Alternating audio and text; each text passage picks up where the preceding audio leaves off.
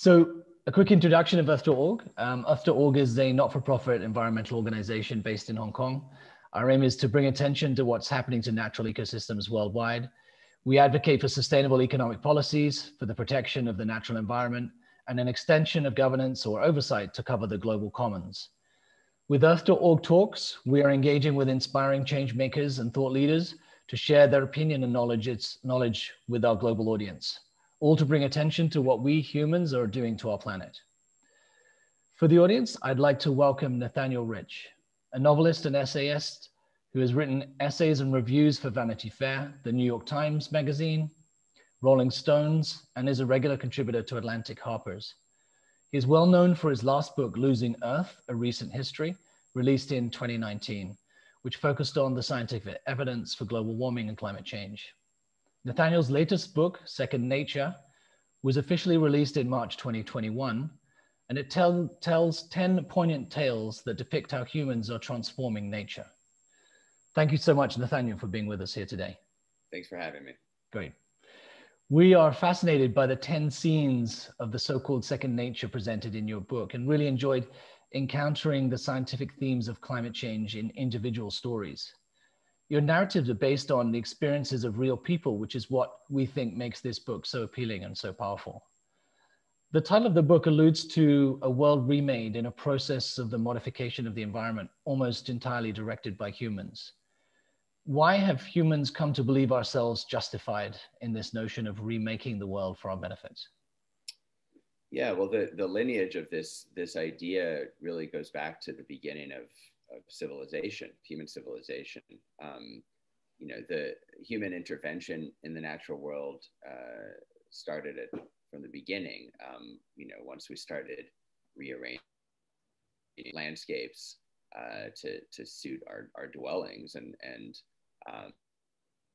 interacting with the animal life and forests and so on. And really from the beginning, there has been this idea ingrained in human society. I mean, this is not every single human society, but for the most part, the idea has been that human beings are made to dominate the natural world. You see this in the Bible, you see this in ancient myth, and there has been a kind of war against nature, what we think of as nature, from the beginning, and an effort to subdue wildlife and subdue natural environments in an effort to make it more suitable or comfortable to human life. And that relationship has only shifted really in the last couple centuries with the emergence of an understanding of how much destruction we've done. And so you see a shift beginning in the middle, late 19th century. Thinkers like Alexander von Humboldt and his disciples, George Perkins Marsh, Thoreau, John Muir later, and you start to see a sense that all of this subduing has actually done great harm and undermined a lot of the natural processes that we need to survive on this planet. And then you have the birth of the environmental movement and a sense of wanting to return to where we started, or to at least some previous state of harmony with the natural world. Although I think one thing I write about is there really has never been much harmony to begin with, and so now you have this new way of thinking that we can use these same powers that we've used to exploit the land and to extract resources and to dominate wildlife and natural terrains, and use those same technologies to try to restore what we've lost. And that's what I'm writing about, is both the sort of hubris of this and some of the vanity and craziness that ensues from some of these larger projects to restore a lost environment, and also sadly the necessity of massive intervention in order to undo or at least mitigate some of these great damages we've inflicted. Yeah, it's I think that you're currently in New Orleans, right? It's where you're based. Yes. Yeah, that's fascinating. I mean, if there was ever one place in the world which is trying to defy nature and the power of the Mississippi, it's New Orleans. And I guess obviously that came really to a head with Hurricane Katrina. And while we think we can better control nature, I think Hurricane Katrina and maybe the aftermath, and there was a lot of debate in New Orleans, I think, around whether places should be abandoned or whether they should be taken back and better protected. Do you think events like that can trigger more thoughtful reflections on our relationships to nature? Yeah, well, I should say the debates weren't in New Orleans. Nobody in New Orleans thought it was a good idea to abandon the city, but you did start to see some national politicians, right-wing politicians in the U.S. Making that argument. Now, that, as you said, New Orleans is a city that is, it's a nickname for it is the impossible city. It's a city in a place where there really should not be a city. We're on a marsh. It's constantly subsiding, surrounded by water. And now we have the sea encroaching because of the devastation of the wetlands south of New Orleans, which is our barrier from the Gulf of Mexico, and sea level rise. And so the city, its entire history has been in this battle against the natural elements, to try to just exist. So this is really nothing new. And I think one fascinating thing about living here, it's a city that's so identified with, it has this image of this place lost in time, and that's valid for a number of reasons, but it's also, it feels very much like we're living here in the future, because the people who live in southern Louisiana are already on good terms with this idea that any summer could be our last, any hurricane could be our last, that we're living in this perilous condition that I think more and more people in all parts of the world will be feeling in the decades ahead because of climate change. To your question, could one disaster shift people's views about this? I think to some extent it can, although one has to be careful, because with Katrina, came back, but other people came, and other people renewed people's commitment to the city. And I think what we've seen over and over again in these last years of just incredible devastation because of wildfires and hurricanes all over the world, it may be that people in the communities affected start to sort of get religion about climate change and climate policy, but everybody else kind of forgets about it as soon as the disaster rolls over. And so I always struggle. I question the logic of relying on disasters to motivate people, because we've had so many, and too much of the populace are in places that won't feel immediate risk from climate change in the next couple decades, to motivate the larger polity, to act on major climate policy, the kind of policy we need. So it might be felt locally, but not necessarily spread right across the depopulation, right across the whole population. Yeah, Louisiana is an interesting model because, in southern Louisiana, New Orleans is, heavily Democratic city, but the rest of Louisiana is not. Most of it is not heavily Republican, and yet when you're in the coastal parishes, people there are not climate deniers.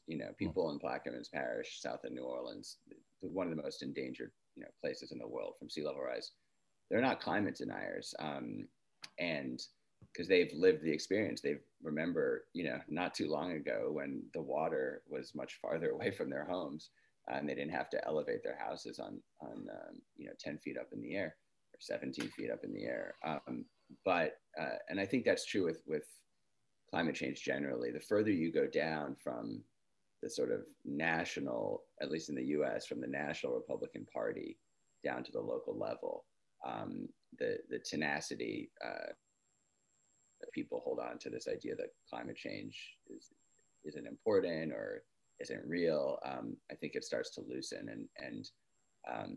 So I think you see in Louisiana some more interesting and more sophisticated grapplings with these issues, because it's right in everyone's face. Yeah, absolutely. I think similarly, the Republican in Miami, I think he's city mayor. He's now said it's real, it's here, we're dealing with it every day. Oh, yeah. So yeah, yeah. I guess. Well, that's the whole. Rafe Pomerantz is this basically the first climate activist. He's the hero of my book Losing Earth. His main activities these days are for this Florida group, and where their idea is to target Republican Floridians, yeah, who are not climate deniers, and try to, and they're also the most imperiled, by sea level rise in these coastal counties, and try to use those Republicans, office holders, as a lever to try to shift the national party. We'll see if it's successful, but I think it makes sense. It's an interesting strategy. It's using it as a lever to try to shift the national discussion.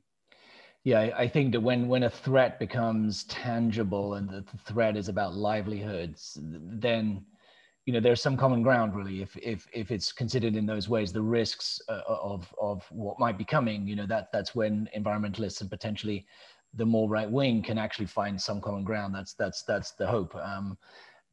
Yeah, we digress. Let's have the next question, which is in your book you write about the genetic modifications and engineering, and even the reincarnation of species. Such as, talked about the green rabbit, the passenger pigeon, the attempt to resuscitate or bring back, not resuscitate, but bring back the passenger pigeon.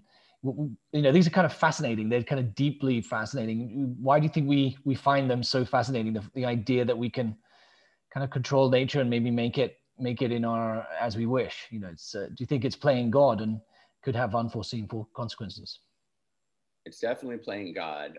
It's explicitly so. I mean, I take the title of this final section of Second Nature, yeah, as gods, from the Stuart Brand quote. Stuart Brand, figure in the book, the founder of the Whole Earth Catalog, and leading one of this major de-extinction movement to bring back species using genetic technologies.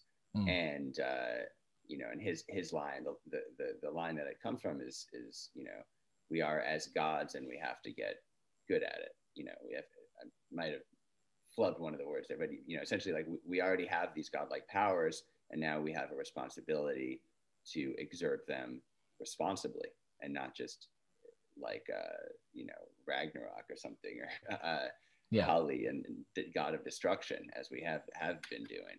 And I think the story that the species are fascinating also on purpose. They've chosen savvily. They've looked for charismatic species.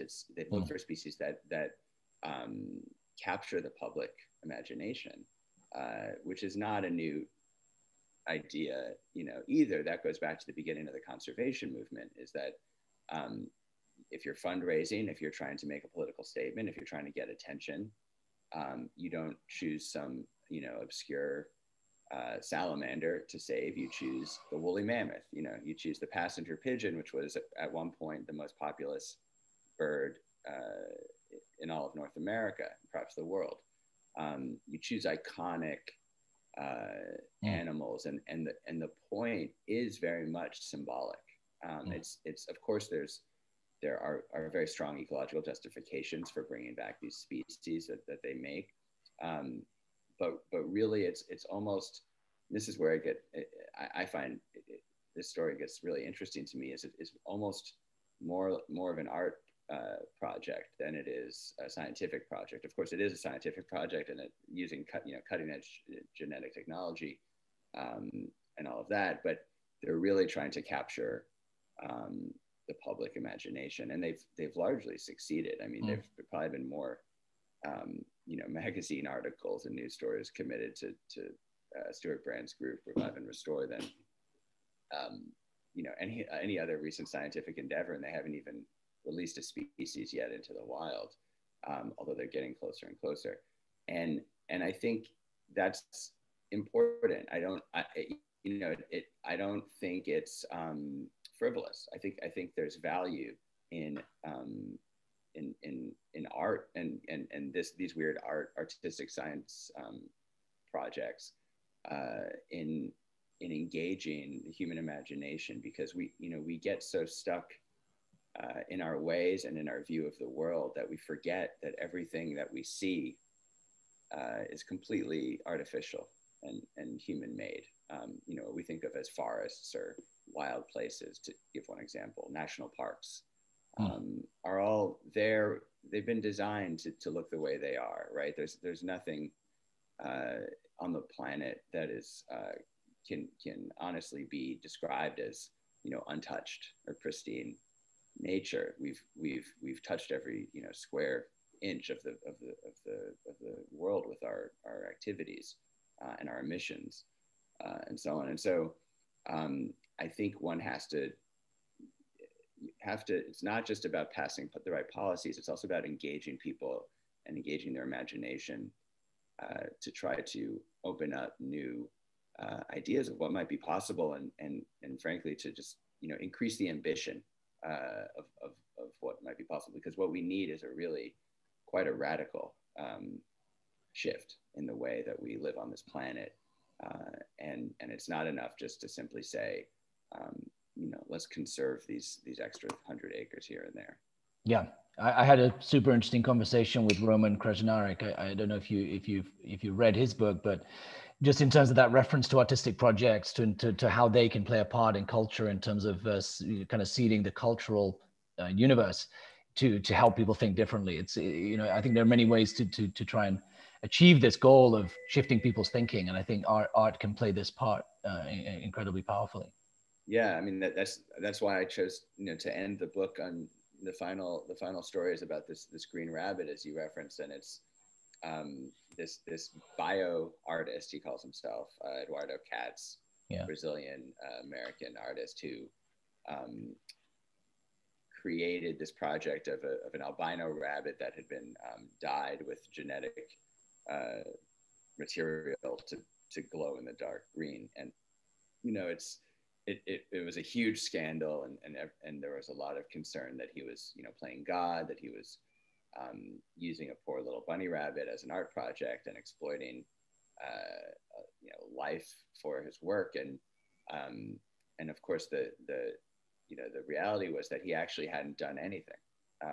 The rabbit already had been engineered in a lab in France, and he was just bringing it out to the public. And, right. and there were rabbits like this that were essentially mass produced in this lab for scientific purposes.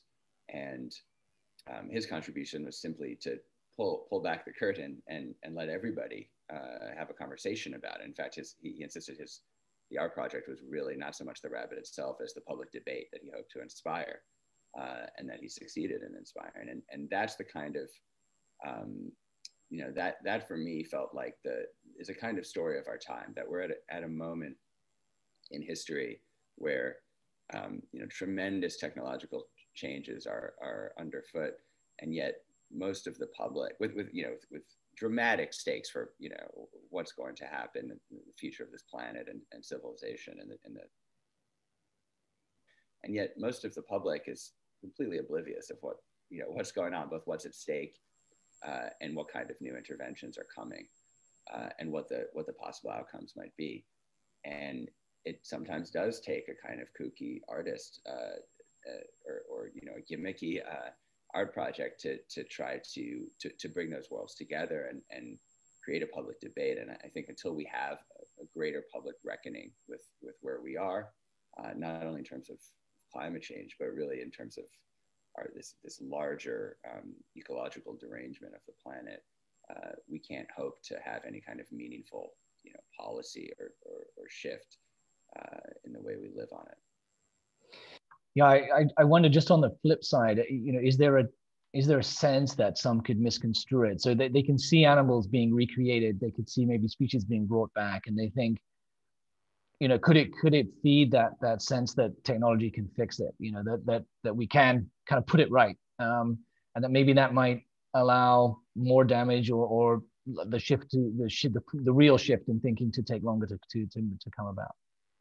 Yeah, that's a concern that you, especially in some environmental activist circles, that this fear of relying on a technological fix, and you know, that if people will feel solace in the fact that, oh, we can just bring back woolly mammoths, so we don't need to worry about, you know, That, of course, is, rejected pretty vociferously by the proponents of these technologies. I think if you one steps back and sort of taken on of the situation, I think we're far enough along in this timeline now, where the period I was writing about in Losing Earth in the 1980s. Yes, if we had taken some of the major policy steps that were then being proposed, we wouldn't have to worry about perhaps some of these massive interventions. But we're decades past that, and just to take the climate issue alone, the CO2 in the atmosphere has more than doubled since when, or the fossil fuel CO2 emitted by human beings have almost more than doubled since 1989. And so we're at a point where there will have to be major interventions. And the question is not, do we try them or not? It's how do we do them responsibly? And that conversation hasn't really begun. And so I think one has to be a little bit honest about, what we're up against. And I think finally, I think that the Revive and Restore people would say, the more attention, the more energy you draw to these issues, whether it's extinction or climate change, the more people are engaged, the more attention all of this will get. And it's not a zero-sum game. That if you have people thinking about these issues, the goal is to get more people engaged and more people's imaginations engaged. Yeah. I do you think there could be like a moral case that actually, because we were responsible for the passenger pigeon's extinction in the first place, that therefore, there's a moral case to say that we should be looking to bring it back? That Stuart Brand makes that argument. Right. I think that was from the genesis of the idea when he was just sort of throwing it around in a public conversation. He said, well, we sort of do have a moral responsibility to bring these species back since we've destroyed them. And I think there's something to that. I think the moral calculus is it gets a little complicated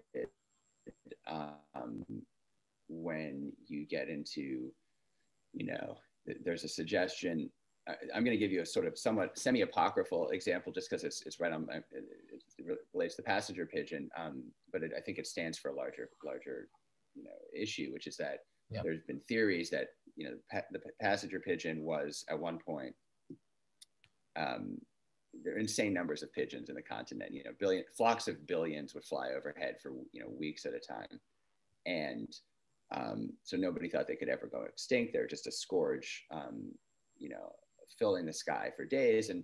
And there's a theory that the only reason there were so many passenger pigeons in the first place was because of the ways that human settlement had changed the continent over the centuries, and that it had created conditions where this one species started to dominate and proliferate in insane numbers.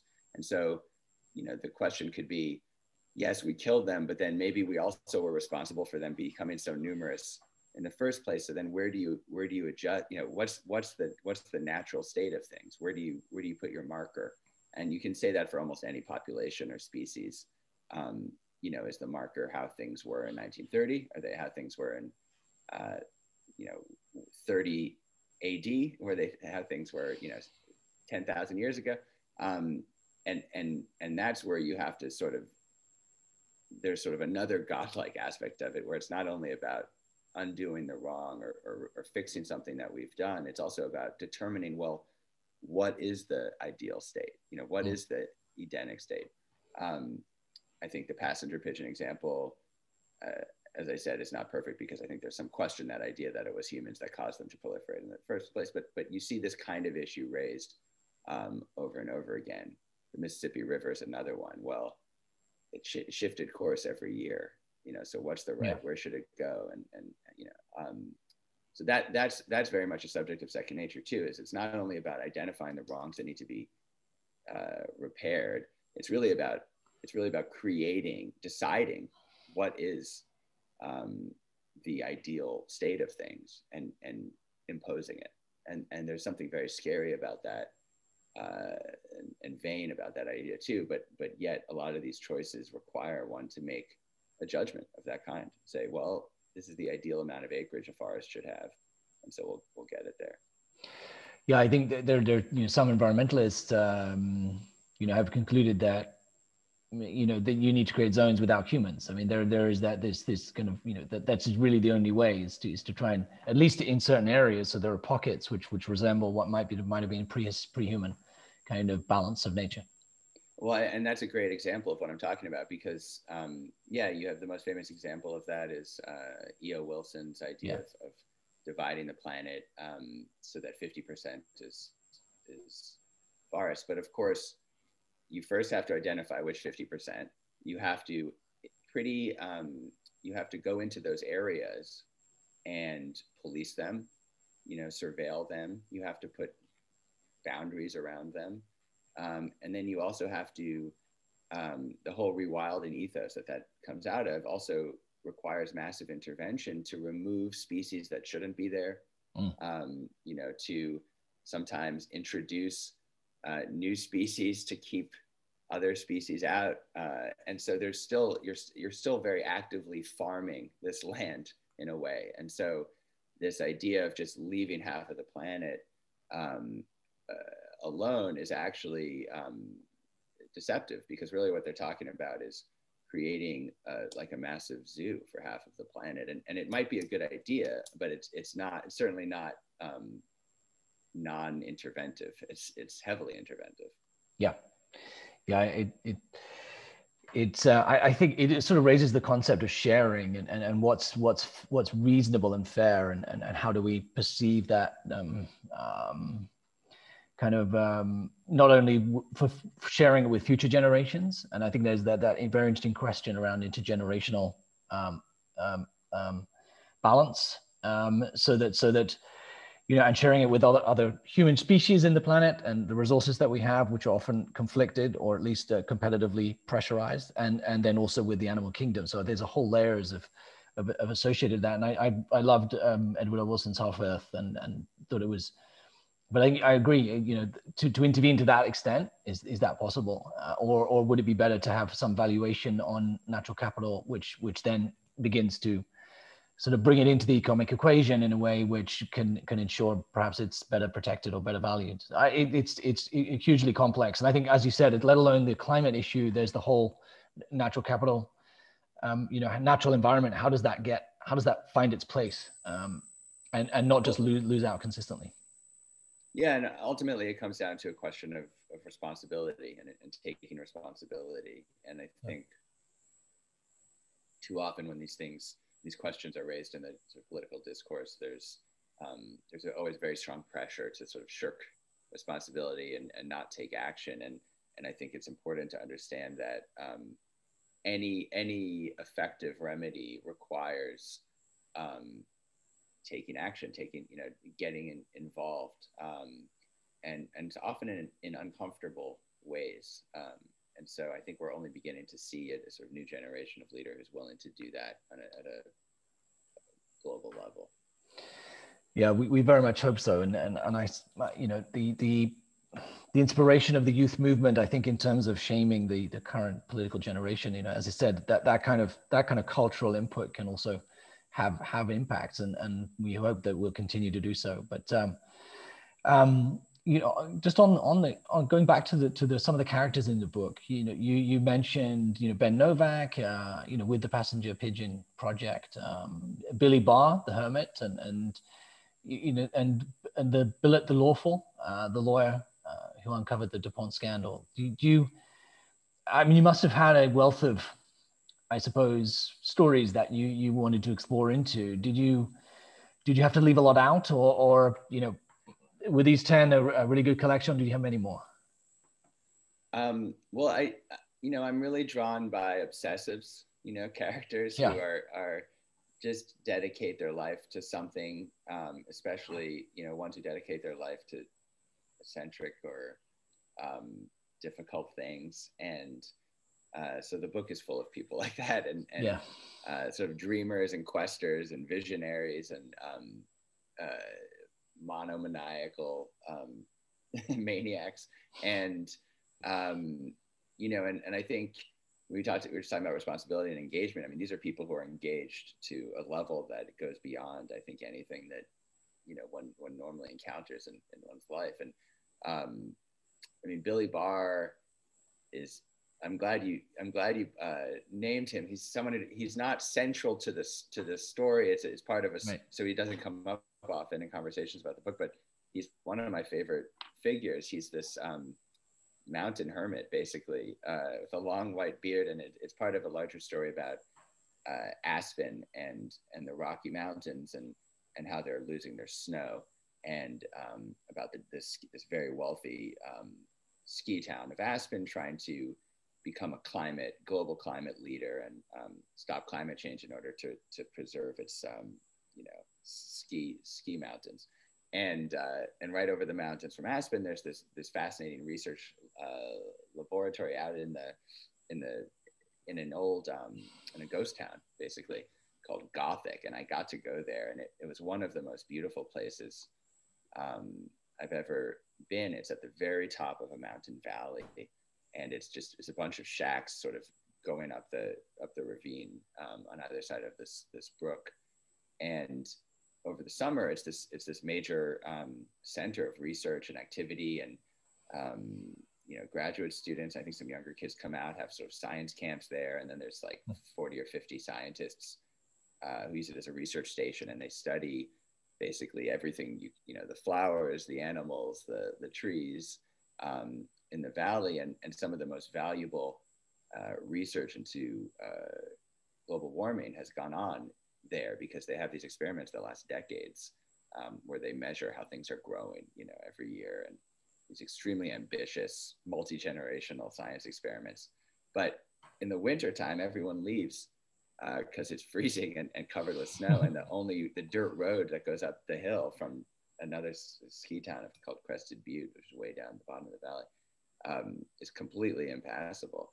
And so the only person who stays is this the maintenance guy, basically, Billy Barr, his janitor, and he's been there for something like 50 or 60 years now. He came right after college, and he never left. And he has this long white, you know, he looks like Father Winter, and he lives in this one shack by himself. Every, I think, couple months, he skis out and to get groceries and whatever he needs for the rest of the winter.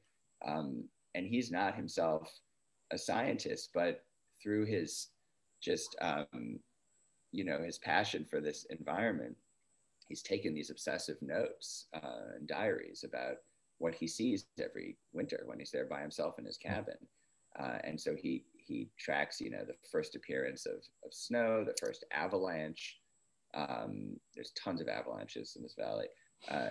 You know, he measures the snow, the first flower, you know, all of that. And these records have become, over 50, 60 years, one of the most valuable climate records that we have. And he also has the avalanche diary is also, I think, in a special achievement. He's like charted every avalanche for 50 years in the valley, and extremely valuable for people who study that kind of thing, I suppose. So that was one example of a story that it wasn't enough just to write, you know, for him to be a small figure in the larger story of Aspen. I ended up actually writing a short story that's essentially about him, although he's not named, that was published last year, I think, in Esquire in the UK. But it so captured my imagination that I couldn't.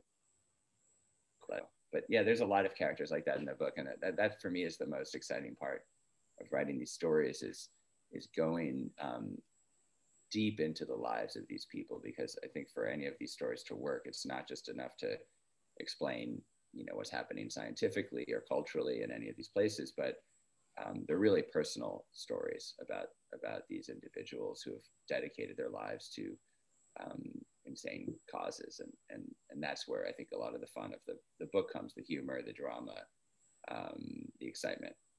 Yeah, the level of engagement because of the personal nature of the stories. I think it is exactly what you said. It's what makes the book so engaging. And in your I get these are stories you probably came across over a couple of years. I mean, you have, or maybe you've been tracking for a while and always wanted to write about them. Yeah. Yeah, more than, I mean, some of the stories are, I started working on more than 10 years ago, I would say.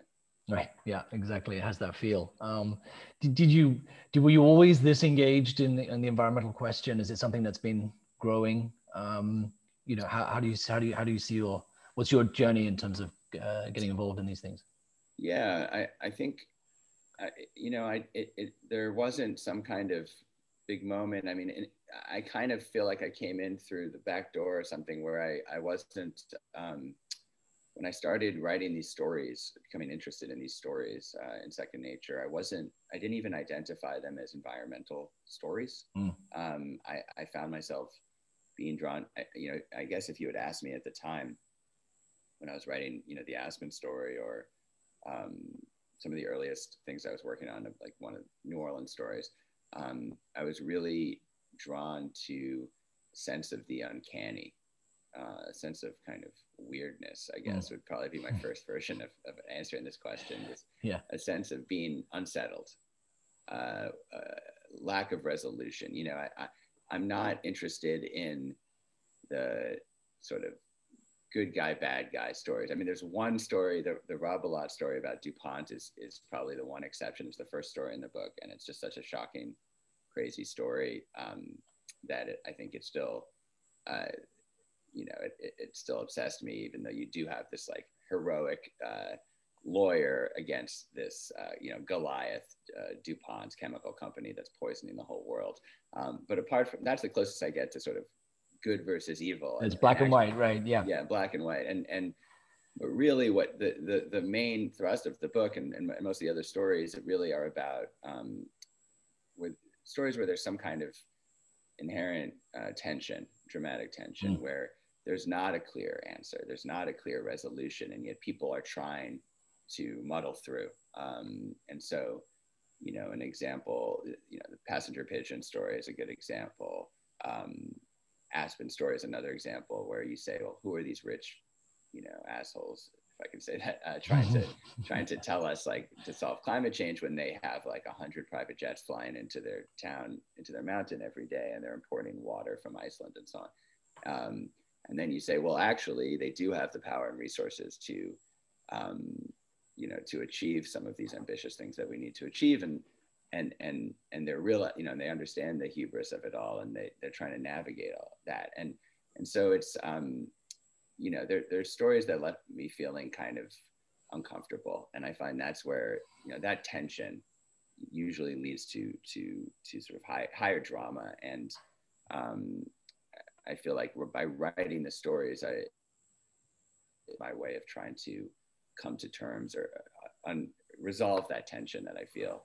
And so those are the stories that stay with me, that I can't get out of my head, and that I end up writing about. Right. It was only later that I identified, I said, oh, these are all environmental in some way, that they're all stories about essentially what I've been writing about is the way that we've completely transformed the planet to suit our own, preferences, with disastrous ramifications, and we're only now realizing it. And so, yeah, the weirdness of this world we've created for ourselves is ultimately the subject of the book, and that's a deeply unsettling idea. Yeah, I suppose, recent examples would be the civil engineering works, in Chicago or in New Orleans, and compounded by the cutting of new canals, like, as you said, in the Plaquemines district, and which is just so idiotic. It seems incredulous that it was allowed to happen. But as you said, and all the way through to what may be happening now in terms of science and genetic splicing, that in the future could have knock-on consequences or unforeseen side effects that could lead to further interventions. It does seem to get quite scary and quite messy when you think of it through. Yeah, it does. I mean, the canals are a funny example, because yes, it's building a bunch of oil canals, cutting a bunch of canals through the marsh south of New Orleans has led to, losing 2,000 square feet of land. Has been a major contributor, and putting at risk all of southern Louisiana from hurricanes and sea level rise. And yet the solution is to cut more canals. Basically, it's to create new diversions of the Mississippi River to pump more water and sediment into these depleted marshes. And so it doesn't seem, like so much in this, so many of these stories, at first, your first brush with it doesn't sit right. It doesn't feel right. It feels perverse. And yet we're in a perverse time, and you realize that, it's not a matter of trying to use, technology to undo the damage that technology has done, but there's almost a sense that, we have to do everything else as well. We have to conserve, we have to use less, we have to change our policy, but we're also far enough along that, that's not enough. And that's an understanding that is not so radical. I mean, that's the IPCC models all do that too. They assume some level of carbon removal from the atmosphere, even though the technology is not invented yet, essentially. And yet when one talks about it in a kind of casual way, it does make, it does seem uncomfortable. And that's what's fascinating to me. It's like our society is at a place that's very uncomfortable, and we're only starting to realize, to grapple with this and understand what our new responsibilities are. Yeah. Do you think we have do you think we're sophisticated and grown up enough to do that responsibly? Some of us are, some are not. I guess it depends who's in power, who can get enough power to do it. Our track record's not too good, and yet, the rate of change now is really quite astounding. And even between the time I published the book a few months ago, or I guess we finished the final edit, and between that and publication,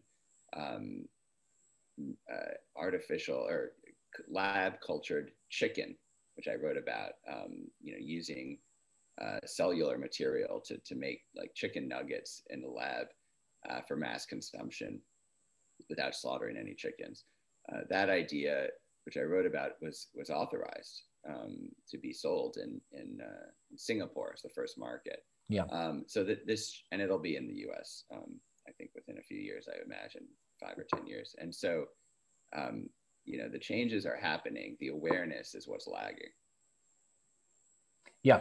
I mean, you depicted some humans sometimes being an integral part of nature, but at other times being a entirely separate entity in the book. What do you see as an ideal and ethically responsible relationship between humanity and the natural world? Yeah, I mean, that's a big question. I think that, of course, human beings are part of nature, but I think with that comes a responsibility, and that idea also is centuries old now. But I think the larger question is, what form does that responsibility take? And I think we're at a point now where we have to not leave anything to chance. That we have to be extremely to use the horrible buzzword of the time, intentional with how we act. And what that means is that I think in every kind of policy, from federal policy, international policy, down to really individual choice, one has to take into account the global picture and the ecological picture. And so I think, in the same way that one, if you care about this stuff at all, or you're aware at all, you try not to leave the lights on when you leave the house. That basic kind of caretaking, that sense of responsibility needs to extend through really, up to the top. And I don't think it really has. We haven't really developed an ethic of environmental stewardship in any kind of broad way. We have thanks to efforts in the 70s, there's sort of an anti-litter ethic, say. That's sort of the most rudimentary version of it that you can see, although it's, of course, varying usefulness. But I think that needs to be part of every policy, and not just things about the environment. I think any kind of economic plan, any kind of health plan, any kind of building plan, any kind of transportation plan, needs to reflect the moral, the morals, the ideals that we want to uphold. And you know, that certainly hasn't happened, although that has begun to change in the U.S. It's you see that engagement a little bit more with the Biden administration, in understanding that climate issues, environmental issues, are not their own category. They're integral to every aspect of our civilization, of policy, and yeah, more broadly speaking, yeah, absolutely. Yeah. I mean, in some cases, you've described humans as benevolent masters of sorts who love nature, and I mean, is this something that, how can we emphasize this and maybe achieve more of it? Well, I think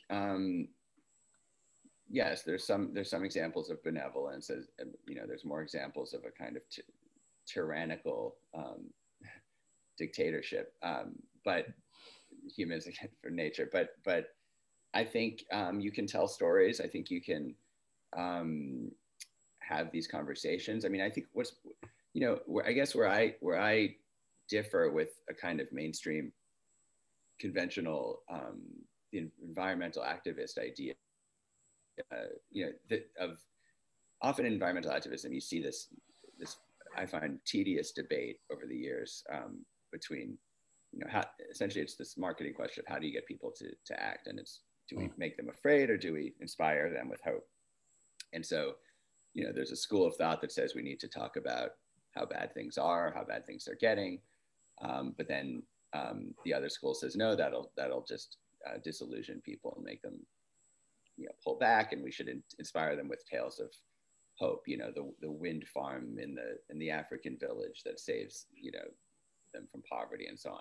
And I actually, you know, I think the whole that whole binary is infantile. But what I think is more valuable, frankly, is engaging with stories that are in the middle, you know, that are difficult, because those really capture the imagination, and those, I think, sink into the unconsciousness or tether you know, you to it more. So for me, I mean, you know, the first one that comes to mind is the story in Second Nature about Plaquemines Parish, and, you know, this massive infrastructure plan, you know, the world's biggest climate adaptation plan, essentially, which is happening in Louisiana now, to build land south of New Orleans, has almost unanimous support, but it's rejected by one constituency, which are the people living on that land that's most endangered by sea level rise, in Plaquemines.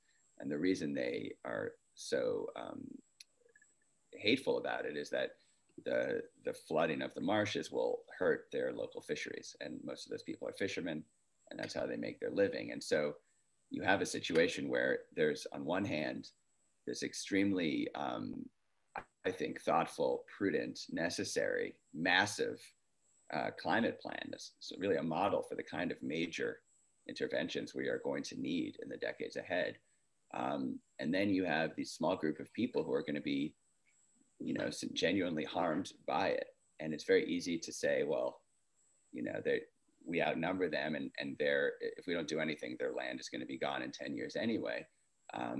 But there's a moral question here of, you know, how can even the most sensible plan, if it does great harm to a small group of individuals, how do we deal with that, and how do we, you know, what's the right approach? And it's a difficult. It's not so simple as to say, well, we'll just pay them off and get them to move. You know, we're talking about cultures and tradition and livelihood, and so that kind of moral thorniness, I think, those are the stories we need to tell, and those are the ones that I think really create a conversation that's much more fertile than just you know, here's a beautiful, heartwarming story about, you know, the kids who raised money in their lemonade stand to buy solar panels. Yeah, I suppose, just speaking from our viewpoint and After.org, in terms of what, you know, where we come from, you know, we believe that individual action is valid and you know, to be admired, but we do think that real change has to happen at the policy level and at the governmental level, and even on this whole structure of our economic systems. And you know, how that economic system interacts with the natural world, which is fundamentally undervalued. So I think that you know, that's our kind of viewpoint. We're very much kind of one planet thriving. You know, we believe in that rather than techno solutions. But I think it's something that, as you said, you know, it's you know, how do you engage? How do you show that? How do you demonstrate our responsibility, whether it's to our children or their children?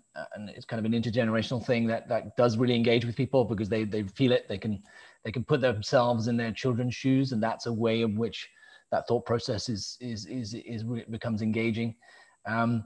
You know, or whether it's around risk and just damages to their livelihood. You mentioned the Aspen example. You know, if to some extent, if the rich get slightly, or the powerful get inconvenienced, you know, then actually something may happen. It's as you said, it's maybe not even to be flippant. I mean, that has a genuine side to it. That those ivory towers need to have some impacts, but when they do, things will probably start to shift. And Aspen's probably a good example. Colorado generally. Yeah, I mean, I think that view is the only, logical one. That of course, individual action is important, but we need a level of change that really has to come from governments and governments working together. And yet, I do wonder whether or not, and this also seems to be what you're saying as well, that whether, you know, can you force governments to act if the people are not themselves individually engaged with the issue? Can you develop enough of a popular will in order to put the pressure necessary to force the kind of, and that's where I think some of this individual engagement stuff has value, because we then you do create a stronger ethic, or a sensibility about the necessary, the need for you know, radical changes, and you know, you try to grow a movement. But I also think it's important to distinguish between the sort of activist motives, which are important and valid, and then the writing, you know, the value of literature about these subjects. And I find that, you know, one of the reasons I've chosen these issues is also I feel that so much of the writing on these subjects has been driven by activism, or an activist impulse, which is essentially like, I want to bring these stories, the author wants to bring some stories to the public view in order to inspire action of some kind. I think that kind of writing is valuable and needed, but I also feel that what I do is very different, in that I'm trying to understand how does, you know, living in this moment and becoming aware of the massive, you know, damage we've done, the risk ahead of us, and the opportunity ahead of us. How does this these anxieties and the sort of wonders of this new world that are being created, like how does that change who we are as individuals? You know, how does that touch our own lives, our personal lives? You know, very subjective questions that have different answers for any individual, but I feel like there's a role for literature to play there, and one that's needed, you know, to help each of us try to, you know, sort our way through this you know, morass. And I feel like there hasn't been enough you know, strong narrative storytelling that has engaged these themes, and I feel like that's what I'm trying to activate. It's not that you know, I don't reject any of the activism stuff. I just feel like I'm in a different vein, and I think there's also value in art to try to help us, you know, better, you know, think more clearly about these issues and the ways in which they relate to our own lives, our own inner lives, our personal lives. And so that's why I've tried to tell the stories in the way that I tell them, through, you know, really immersive third person storytelling, where I'm not a character myself. And I feel like that literature has been, you know, behind. There hasn't been enough of that kind of writing on these subjects, and I think there's a great human need for more of it. Yeah, well, I think I definitely personally very much agree. I think the environmental activism world is having to realize that to sort of bang drums or to preach, that doesn't work with many people. It doesn't really convert many new people. What we're seeing is the way that the environment is being spoken about in film, in books, in artistic material is also very significant, and I think will evolve and maybe accelerate, in terms of whether it's future looking fiction, whether it's stories from the future looking back at the past, to today, and having a different viewpoint on it. I think those are all ways in which viewpoints can be shifted, or thinking can be you can engage with people's thought process and actually have them sort of go down a journey, just because of the engaging nature of the material, the engaging nature of the writing itself, has that, pulls them along and has that effect on people. So we really value it. It's one reason why we started to do book reviews, is because we were interested not only in the environment economics books, but also in the fiction and also in the writing like yours, which is essayist and storytelling, but in a different perspective, because we do see they all have a huge part to play, and whatever we can do to bring those to a wider audience is something that we think is really positive. So I think it's I think we're on the same page with that one.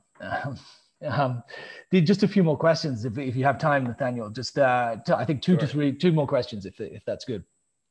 Yeah, that's great. So we in the book you've spoken about, and number of books that authors that we've spoken to recently have written a book during lockdowns in various parts of the world, and we've all seen these stories of the waters of Venice being clear, and fish returning, and birds having to sing less loudly and altering their songs because they're not trying to overcome the din of traffic, and tigers, lions stretching across roads that are normally full of traffic. I mean, it's all something that we've seen and kind of enjoyed, and that do you think that time spent in some isolation over the last year, and the visibility of this revived nature, or at least these pictorially revised nature, could leave its mark on our conscience, or do you think it'll be a kind of passing thing? Yeah, I mean, it's something that I've been fascinated by, and I think, I wrote a novel called Kings, about the 1918 flu, and so having read a lot about that epidemic, and now I think we're sort of hopefully moving out of this one. Did you write that pre-COVID? Pre-COVID, yes. Right. Although it's very, it was published, I think 2018 or 2018, right before losing Earth. But it's disturbing to read, some of these the newspaper headlines from the time, and it was became a historical novel. It became strangely topical, 100 years later. But and it's set in New Orleans also. But I think that one of the big lessons from that flu, and I think we're seeing it playing out now, is that once it's over, people want to move on and go back to where things were right before. And there's a kind of euphoria that sets in as people go back to their old ways. And so I'm reluctant to sort of draw any conclusions, I guess, at this point, but I'm not particularly optimistic about that. But one hopes that at least, I think perhaps the greatest contribution is a more visceral understanding of how closely we're all tied together. That, what happens in a wet market in Wuhan, or maybe a lab in Wuhan, will, come into your family's house within a couple weeks or months. I think is a very dramatic example of this sort of web of civilization that we've built.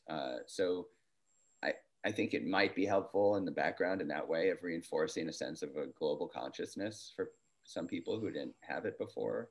But I don't know. I would be surprised if it leads to the pandemic itself leads to some major shift in environmental policy on a global level. Yeah, I think we can, as a sort of individual, you can also celebrate the return of nature where humans, when humans pull back, and it's quaint, it's engaging, it seems charming, but I suppose at the end everyone says, well, London's going to be full of traffic again, and there's Right. not much we can do about it. So yeah, right. I just gave a little glimpse. I suppose it just gave a glimpse, and I suppose reminded us that if we were to disappear completely, then nature would take back control pretty quickly. Well, there's a wonderful book about that by Alan Wiseman, The World Without Us. That plays that out, and that it is a kind of fantasy. It's almost like there's a wish fulfillment idea there that you see in some of the more doomist environmental philosophies. You see it in Europe, I know, especially the sort of collapsology idea, and there's like almost an exhilaration at the idea of human beings disappearing and nature reclaiming. You see, I think of also J.G. Ballard novel that drowned about the drowned London. There's I think this is a persistent human fantasy that will all be an apocalypse, and we'll cede the planet back to its its rightful owners, the animals and the plants. But I don't. It seems to be a constant sort of pillar, but I don't see it necessarily gaining a kind of broader attachment. Do you think there's a sort of guilt? Do you think we know we're not doing good and we're not that good, and therefore that's why we might sort of in the background not hold it against nature if we get beaten in the end? I think there's a profound guilt. I don't think you can help but feel some guilt if you think these things through. That inspires a lot of thought. I think there's also great resistance to the idea of guilt among some people too. How dare you challenge our dominance of the planet? That is a very core sort of Christian idea, really. And I should say a core idea to the founding of the United States is founded by a lot of the documents from the founding fathers and from the earliest explorers of the continent from England and France were filled with this idea of this savage natural world that needed to be tamed by Europeans. And so this is part of our the ethos of our whole country here. But yeah, I think guilt is a motivating force, and I think it is felt and it can be used in productive ways, and I think it's being used more and more now in some of this intergenerational rhetoric that you see from climate activists, the younger generations holding the older generations responsible. I think that will intensify only as we move forward. Yeah, let's hope that becomes that movement becomes something that tips the balance in terms of popular opinion, in the same way that anti-slavery movement or suffragettes movement, it got to a point in society at which it then became more widely accepted. And that emergent intergenerational sort of discussion, I think, is a very interesting one to watch, and it's something that we kind of encourage. We believe in that. Just to sort of wrap up, I guess you may have already answered it, but looking at the future, are you optimistic that humans can have an ethical and dignified relationship with nature? Or, if the answer is yes, how do we get there? If the answer is no, what are your fears and concerns? I guess my feeling is that it'll be, as always, it'll be a kind of muddle, and that we'll have some, that there'll be a range of responses, and probably different groups of people will have different responses and different successes and there'll be a kind of I guess in the same way that human rights are respected depending on where country you're in. what are the mores? I think some level of, you know, adaptation and mitigation will just be forced, in the same way that you just can't have slavery now. Although I guess there are a couple places where you can, but you know, there'll be the red line will be drawn, I think, closer to a more sane place than it is now.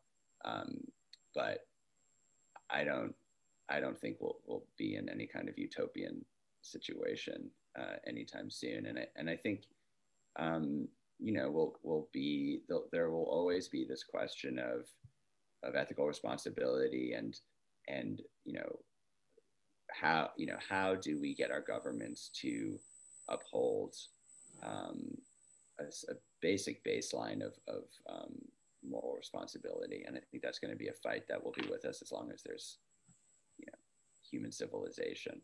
Yeah. And it will never end, and it'll always be, you know, the battle lines will sort of shift, but I think this is a lifelong, it's really a species long, you know, fight to try to be our best selves. And, you know, one hopes that we get better than we are now. And I think we will, but, you know, as with everything with environmental issues and climate issues, there's a wide spectrum of outcomes still available to us. I don't think we'll be, you know, at one far end or another. I think we'll be somewhere in between, and some really wonderful things that will happen, and there'll be some really horrific things that will happen. And it will be, as always, it will be distributed unevenly. And I think the bigger question is, how do we engage? How do we have this conversation? How do we open up our imaginations to not just the policy and what's required, but to sort of a greater contemplation of where each of us stand in it, and how to understand the ways in which, you know, to basically construct our own personal lives around the difficulty and the chaos of what's coming. And I think that personal battle and negotiation is what is, you know, before all of us. And that's what I find myself writing about again and again, more than the sort of big picture issues. You know, how do each of us as individuals navigate these waters? And that will always be, that struggle, I think, will always be with us.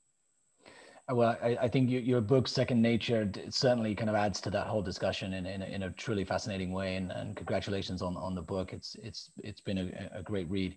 And we hope that we look forward to future books. Do you have plans? Do you have in your mind? You must have a gestation of an idea, or is that perhaps giving too much away? I have a novel and a nonfiction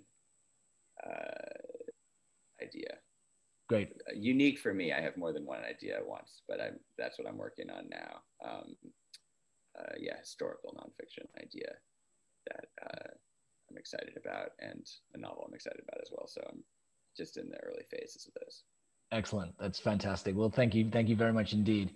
We've enjoyed hugely speaking to Nathaniel Rich on this book, Second Nature. Definitely recommend to go out and buy it and read it. We look forward to future books from you, Nathaniel, and thank you very much for taking the time to speak to us. Thanks for having me. It was great talking to you. Thank you.